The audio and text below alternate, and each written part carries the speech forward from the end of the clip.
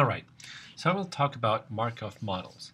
These are basically Bayesian networks that model dependencies over time, so things that change over time. So let's say we have a model of the world with hidden states. So this is how it goes. I'm observing a dog. The dog can be hungry, happy, or sleepy. Now, I'm not a telepath to know how the dog is feeling. However, I can observe the dog's behavior. So the hidden states are the states that the dog is in, whether it's hungry, happy, or sleepy. But I don't know how the dog is feeling. However, I can observe the dog's behavior. Okay? So, how do I model this? Well, I can have states of the dog, right? So the dog can be hungry, happy, or sleepy. I know that those are the only states the dogs are in my world.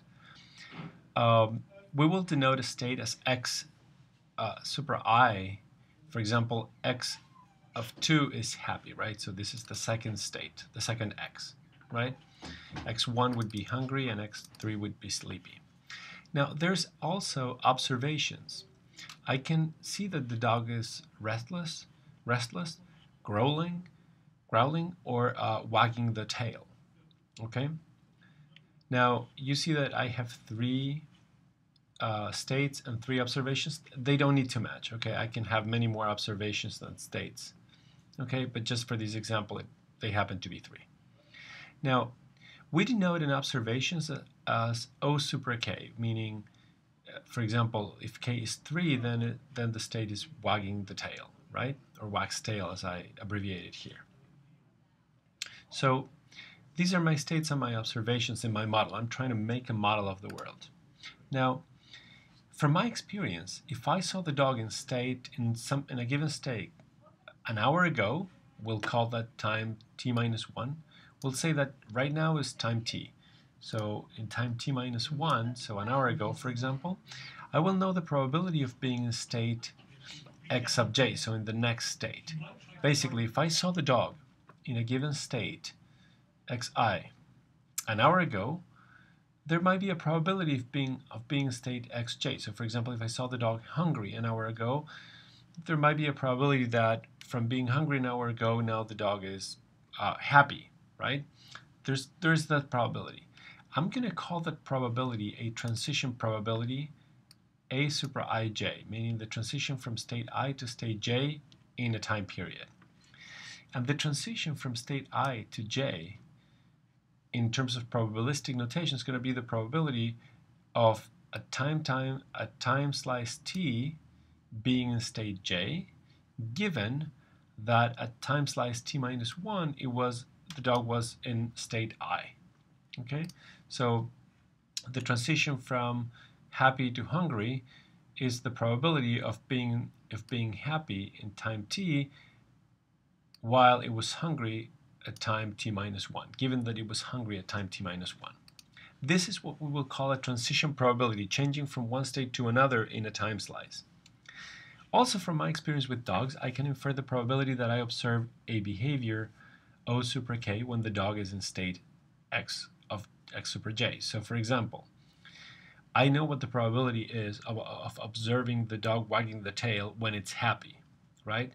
I will call that an emission probability, A of JK. So emission of, the emission probability of the state J with behavior K. And that in probabilistic notation is the probability that I see that the dog exhibits behavior K given that it's in state J. So the probability that the dog is wagging the tail given that it's happy. What's that probability, right? The probability that, say, the dog is hungry given that it wags the tail. Perhaps the probability is going to be lower, right? But that's the emission probability. So we have states, observations, transitions, and emissions. Okay, that's the language. And now I can, with all those variables together and knowing these probabilities, okay, I can model the world of the dog, right? So the dog can be hungry, happy, or sleepy. If the dog is hungry, there's a 40% chance that it's restless.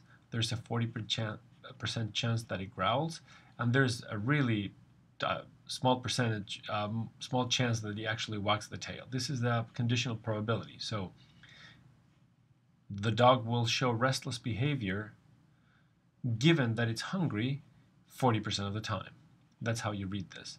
Now, in terms of transitions, from being hungry in time step t-1 to being hungry now in time step t, there's a 40% chance. There's a 30% chance, for example, that the dog is going to be happy after being hungry. There's a 20% chance that the dog is going to be sleepy after being happy. Now, if you look at this arrow, there's a 30% chance that the dog will be happy given that it was sleepy in the previous time step. So we have our emission probabilities here and our transition probabilities on the arrows. Okay? So like it says here, the dog's behavior depends on its state, right? The dog behavior depends on its state. So the probability, the emission probability. And its state at time t depends on its previous state at time t-1. And this is going to be key. The state that the dog is in, I'm not going to make it depend on many previous states. I'm just going to make it depend on whatever was the previous state, period, right? I don't care if 3 time steps ago or 3 hours ago the dog was hungry. I care that if it's now sleepy, what was the probability of it being sleepy will depend on what was the state the previous time. Now remember, I know what these states are, but I don't know the states that the dog is in. So let's do some assumptions, right? Because they're probabilities, the transition probabilities, so the transition probabilities to state J, okay, given whatever happened in the previous time step, they will all add up to 1. So the probability that the dog is happy given that it was sleepy, plus the probability that it was hungry given that it was sleepy, plus the probability that it's sleepy now given that it was sleepy in the past, if I add all those probabilities, they should add up to 1. The same thing with the emissions, okay? The probability of all the possible observations, so basically restless, growling, and wagging the tail, right? So what's the probability of the dog being restless given that it's sleepy? What's the probability that the dog is growling given that it's sleepy? And the probability that it wags the tail given that it's sleepy? If I add all those probabilities, they should add up to 1. Okay? So just to make it clear, so it's probabilistic. Now, this whole thing that I wrote here with this figure, right? It respects these 2 rules, and also I could express it in tables. So the transition probability. So if the dog is, or the dog was, and is, so this is past, up here in the columns is past, and in the rows is future, or now. Another way of saying is this is present, and this is future. This is one time step ahead of the columns here. That's how I decide to represent this. So if the dog is hungry, the dog will be hungry again with 0.4 probability. If the dog is happy, the dog will be sleepy with 0.2 probability. Okay? So this is how I represent these probabilities, and it's the same as the graph. You can rewind a little bit and you'll see that it's the same. So from hungry to hungry it's 0.4, from hungry to hungry is 0.4. So we see the same probabilities. Now the emission probabilities, if the dog is in whatever state, it will act with, or it'll show whatever behavior. So if the dog is hungry, it will be restless with a 0.4% chance. If the dog is happy, it will be growling with a 0.01% probability. Again, it's the same here. If the dog is happy, it will growl with a 0.01% probability. This just makes it easier to see for all our computations. So that is my model of the world. Okay? Now, here's the question though. Again, I have seen how the dog behaves, but I don't know what state it is in. How do I model that? Well, I'll model it as a Bayesian network, like so. It's dynamic Bayesian network. And I know that the observations depend only on the state of the dog. Okay? So I will say, okay, for time step 1, for state number 1 at time 1, I observed that behavior. At time 2, well, the state at time 2 depends on the state at time 1, so that's what the arrow is. And then the observation at time 2 only depends on the state at time 2. And I can do that for however many observations I have. Okay? So the sub-indices represent time slices. The x given a time slice can be happy, hungry, or sleepy, and the observations can be restless, wag tails, or growls in my example. Okay? Now, that's how I'm going to represent it. And the thing is now, this follows a lot of the, all the Bayesian network rules, and it has some properties. So after I make some observations, I can compute, because I have this Bayesian network and I know all the transition probabilities from one state to the other and all the emission probabilities from one state to a behavior, right? Just like a neural network, I can know 3 important things with HMMs, with hidden Markov model. I can compute the most likely state after a sequence of observations. So for example, I have observed the dog being, restless, then it was restless again, and then it was sleepy. Well, what state is it in? What's the dog feeling, right? I can find that out. The second thing that I can find out is I can work out the most probable sequence of states given the observation. So for example, I have observed the dog being restless, wagging the tail, restless again, and then wagging the tail. What were the states in which the dog was in? Okay, so not only the most likely state now, but where were the states so far of the dog? And given several sets of observations, so many dogs, for example, I can refine my Markov model and my probabilities and adapt it to the actual real behavior of the dog, right? So I can refine my machinery here, my model. Okay, now this example has a dog, right, with some hidden state. You can think of consumers, right, reacting to something, and whether they want, they're angry, they dislike the product, you can extrapolate this to many other examples in which we know the behaviors, but we don't know the internal states, but we want to know those internal states because that helps us refine our products. Okay, so over time, if we model those behaviors and states over time, then it's a hidden Markov model. All right. First, predicting a state after an observation. So if I observe the dog wagging its tail at time t, and I know the dog was hungry at time t minus 1, what state is the dog in now? Okay, so it's wagging the tail, and I know that it was hungry at time t minus 1. What state is the dog in? Okay, well, so we know that the observation at time t, the behavior at time t, is wagging tail. We know that the previous state, the state at t minus 1, was hungry. What is the current state? Okay, so the way to compute this is I need to compute the argmax, right? So basically, what value for x, for a state, will produce the maximum probability in the probability of wagging tail giving the state that is in now and the previous state. Now, this is what argmax means. Argmax basically means, what x here will be the one that results in the biggest number for this probability. So again, the argmax given the x's. This probability here is the probability that the observation is wagging tail at time t, that given the current state, which I don't know what it is, I need to find out, and given that previously it was hungry. So I'm just rewriting this equation above there.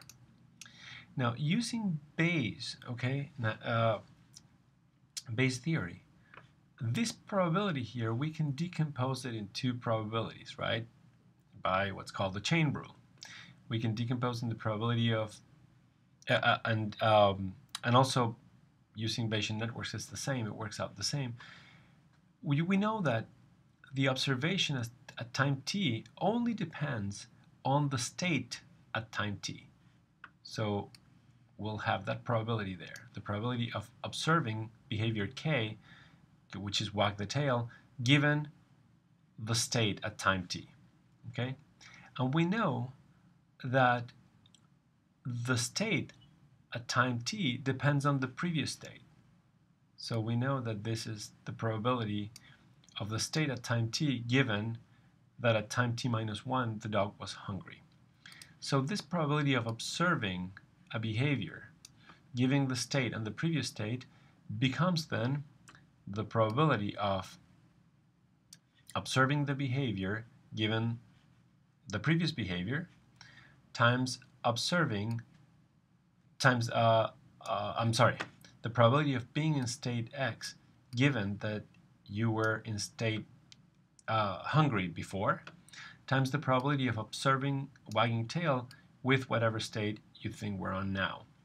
In Bayesian networks, this is also done by a rule that says all variables depend on their parents. Okay, so you can see that the parent of a state is hungry and the parent of the observation is the state. The parent of the state is the previous state, and the parent of the observation is the state, the actual state.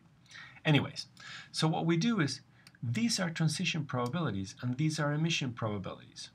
So we plug in values for x, hungry, happy, and sleepy, and we see which one produces a higher number here.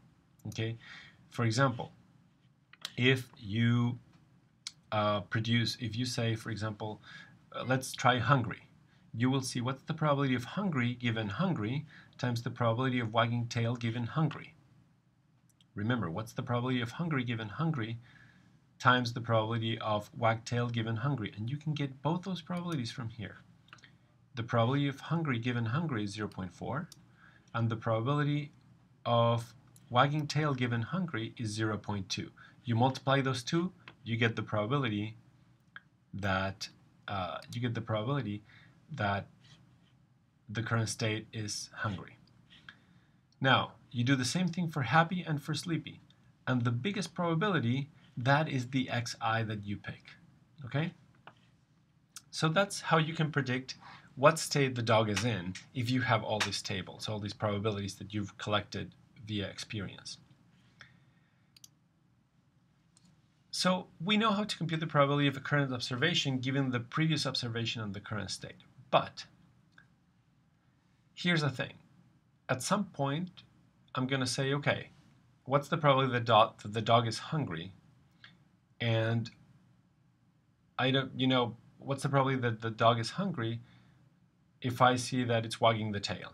And at some point, my previous timestamp is just 0. It's like I have no data to start with. Okay, so in my network, in my Bayesian network, I will be at this point. Okay, where I have a state that I want to find out. I have an observation, but I don't have any previous data.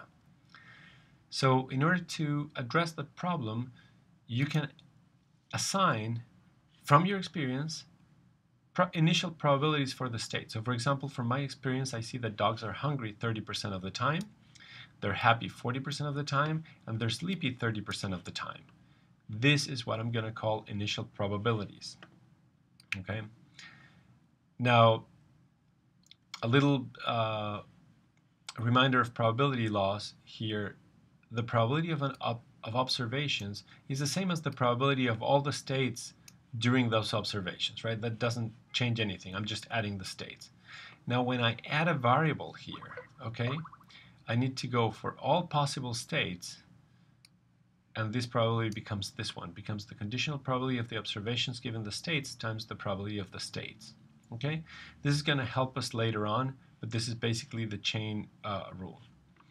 Now, I'm sorry, this is conditioning, a probability distribution. Now,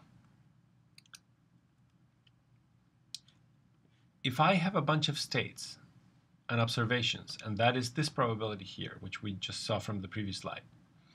Now we know that the probability of all the states is basically the probability of each state given the previous state, right? Basically the emissions, right? So we know that the probability of all the states is the product of the emissions. And the probabilities of observing something giving a state, this part here, right, is basically the multiplication of all possible observations given a state, given the current state for that observation, which is the emissions, right? So this part here becomes the emission probabilities, and this part here becomes the transition probabilities.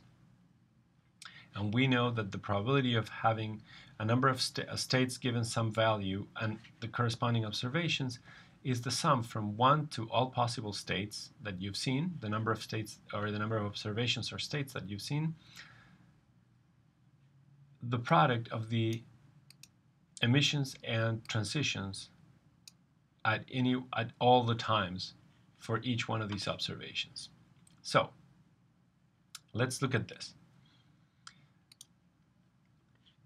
The probability of my model with R possible combinations and T possible time slices is this. This is what's called this is the probability distribution.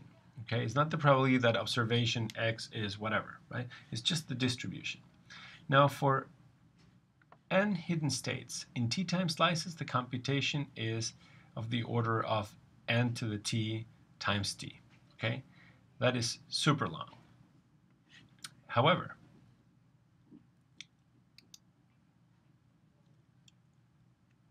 let's look at this. Let's say that we're going to have an alpha, you can name whatever you want, alpha I, which is the alpha of a state at timestamp t, is going to be the probability of that state given all the observations, including the one of that state, all the previous observations plus the one on that state. Okay, I'm going to define this variable. This is going to help us reduce the computation time here, which is huge. This is going to help us reduce that computation time. Now, the probability of being in state xi at times like t with a history of observations of 1 to t, okay? So 01, 02, 03, 04, all the way to OT, right? Will be this one. We know that alpha I of t is the probability of the state being in state I at timestamp t, at time slice t, given all the previous observations up to time t, right? This is basically, now I haven't added the previous state, right? So this state here depends on the previous state. So if I add that state, okay, remember here I was marginalizing that state. Now I have to put it back in, which is an operation in probabilities that goes like this. If you want to put the previous state or any variable back in this case the previous state here, okay, whoops. If you want to put this previous state, you have to sum over all possible values for that previous state. That's why we put a sigma over all possible j's for this state. Okay, so this probability, by simply laws of probability, conditional probabilities, if we add another variable, becomes this. Now, this is just a summation. If you're programming, this is a for loop accumulating these probabilities. Now, we can use what's called the chain rule, okay, which will help us divide this probability into chunks. So we're going to start from the very back, which has an O sub t. Remember, this is O1, O2, O3, O4, all the way to OT, right? So this probability is the probability of OT given all the other probabilities, all the other variables. So it's the probability of OT given the state, the previous state, and all the observations up to t minus 1. Okay? Times, and then we look at this part here for a chain rule. Okay? But we're going to chain it from xt. So times the probability of xt given xt minus 1 given all the observations. So the probability of xit at time slice t given the previous state and all the other observations up to time t minus 1. And then the probability of this. Okay, that's the chain rule. You can continue doing conditioning on this one, but it serves no purpose for what I'm going to where I'm going to get at. Okay. Now here the important thing to notice is the following: the probability of an observation given the state and the previous state and all the observations, right? Well, it so happens that the observation only depends on this state. It doesn't depend on the other variables. It's conditionally independent of these other variables. So we can just write it like this.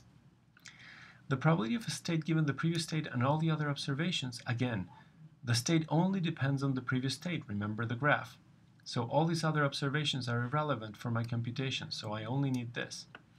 And then the probability of being in state j at time t minus 1, given all my observations up to t minus 1, is basically this alpha variable that I made up of state j at time slice t minus 1. Therefore, the alpha of a state of some state at time slice t is basically the probability of the observation of the state at time slice t, right, of a given state at time slice t, times the summation of the transition probability for that state given the previous alpha, the alpha of j at timestamp t minus 1. This is going to be really important, and then we have alpha of I sub 0 is going to be the initial probability for that state. If we run it like this, because we will be storing these previous values, the computation time is just n squared times t, and it's super simple. And this can be represented in a trellis, so I'm going to do a little exercise with that to exemplify this. Again, this is a lot of math. Why is this not in the summation anymore? Because none of these terms uses j, so we can just factor them out. So let's see how this works more intuitively in a trellis. Suppose I observed the dog during 3 hours. The behaviors at every hour were wagging the tail at 1, restless at time 2, and wags tail at time 3. So the questions that I'm going to ask are, what is the most likely state the dog can be in? And then the next question I'm going to ask is, what is the probability distribution of the states the dog can be in? I want to know what's the probability of it being happy, it being sad, and it being hungry. And I'm also going to ask, well, what is the most likely state that the dog is in? So let's do time slice 1.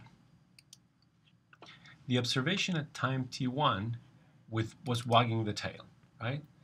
So I know my initial probabilities for alpha of sleepy at time slice 0, alpha of happy at time slice 0, and alpha of hungry at time slice 0. These are the states. So what is the alpha of sleepy at time slice 1? Okay, well, that's going to be the probability of wagtail given sleepy times the probability of sleepy given sleepy times the probability of the previous alpha of sleepy. This is the emission probability times the transition probability for that state times the previous alpha.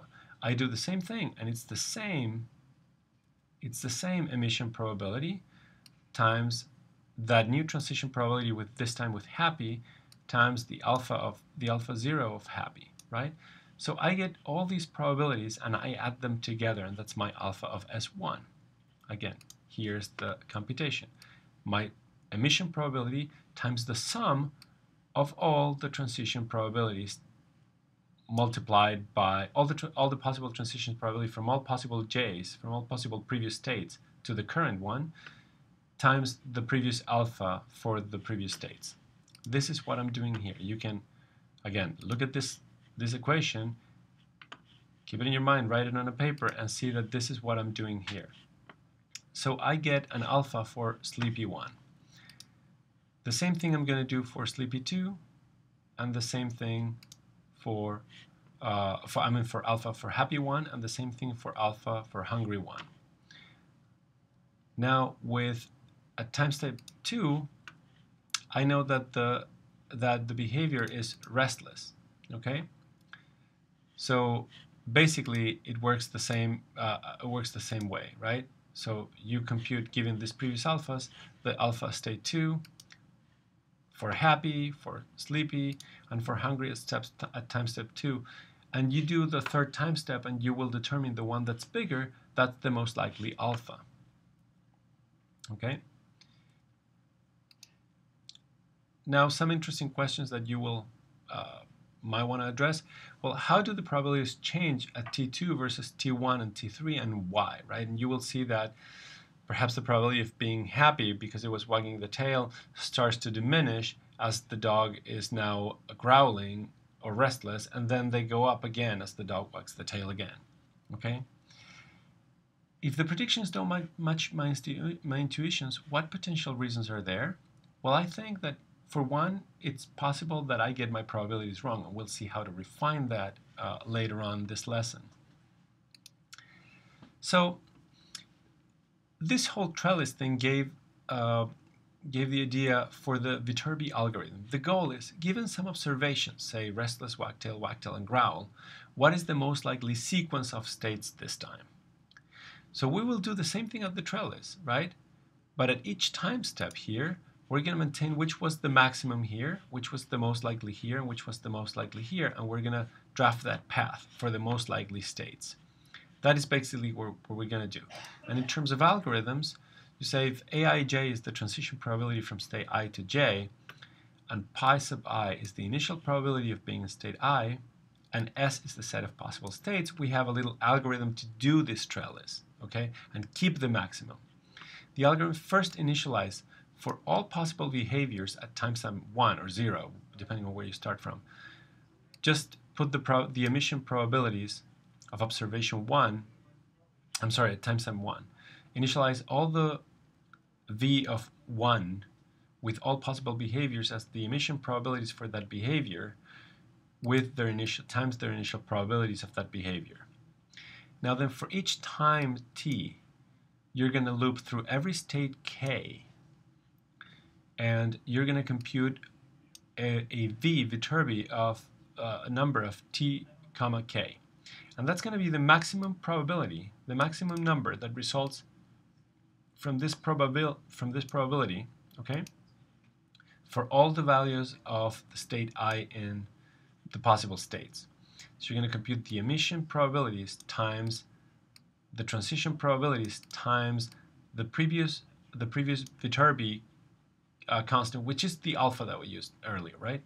So you will be computing this, and you will keep the maximum value. And also remember, the Armax is what was the I that resulted in this maximum value. You're going to keep it in a back pointer table or dictionary or array or whatever you want to call this. Because you're going to be using the previous Viterbi here, that's why you always want to store them. This is called dynamic programming. So thus, the V of t comma k contains the maximum probability of being in state k at timestamp t, the maximum alpha. And BP of tk contains the state, the back pointer, contains the state that had the maximum probability at timestamp t. So what happens, this is called BP because it's a back pointer. Then you can go from the last time slice all the way back to what was the maximum at time t with behavior k, and so on and so forth. You can backtrack and find out what was the probable sequence of states. Now, there is a way to refine my model to use something like estimation maximization algorithm called the Baum-Welch or forward-backward algorithm to refine my probability. So if my model is not very precise, I can always use the same model to refine it. I will not cover this in these slides, but now you know what Markov models are and how to compute two of the main questions that can be answered with them, which are what are the observations, what are the possible states, the most likely states given the set of observations, and also what is the most likely state now given an observation.